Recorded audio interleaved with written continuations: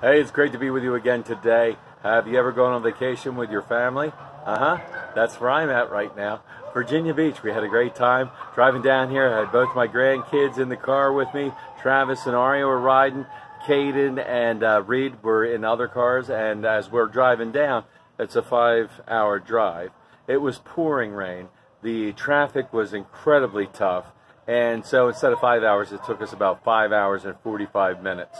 And lots of questions on the way down, right? When are we going to get there? How much longer do we have to go? When are we going to get there? What time is it? I have to pee. When are we going to get there? Yeah, that 5.5 hours of that. It's an outstanding trip.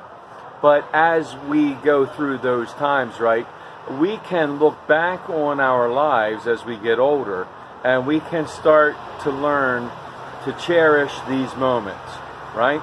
There are times when, yeah, maybe one more time of, when are we going to get there? May stress us just a hair. The rain may stress us. The constant in and out of guys switching lanes in front of us may get to us. But as we spend time with our family and our friends, we need to learn how truly cherished those times should be. You see, Jesus spent time with the 12 disciples, right? And those guys, hey, they weren't the greatest dudes in the world.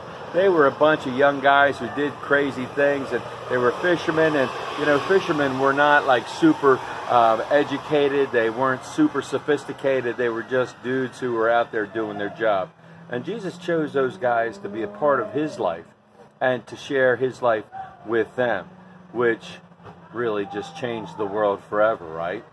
So as we go through these days, we need to learn to take the time to truly be with our family and our friends, those around us, listen to what they say.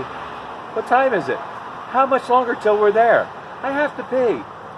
We need to truly listen to the things that they say, because some of the things that they say are truly meaningful. And with the wisdom that God can provide to us through Scripture, through prayer, through fellowship with other believers, we can make an incredible difference in the lives of those around us. May God continue to pour out His grace, mercy, and blessings on each and every one of us. Until we get to meet again. Amen. Amen.